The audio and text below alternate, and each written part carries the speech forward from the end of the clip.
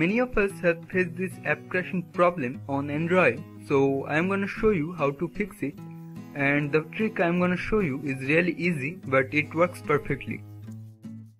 So at first tap on OK and now open Settings. OK, now scroll down and you will find Application Manager in Device section. Just open Application Manager and swipe to the All tab.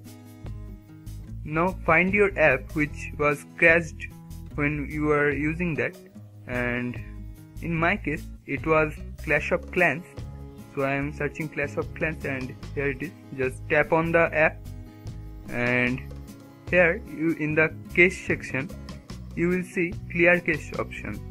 Just tap on the button Clear Cache and you are done. Now enjoy the app without any crashing problem. So guys, we think you have enjoyed it a lot. Write your opinions in the comment box below. And click here to connect with our social media pages to stay updated and watch our other videos also. And click the subscribe button to get notification as soon as we upload our new videos. And hope to see you in our next video. Till then, stay tuned.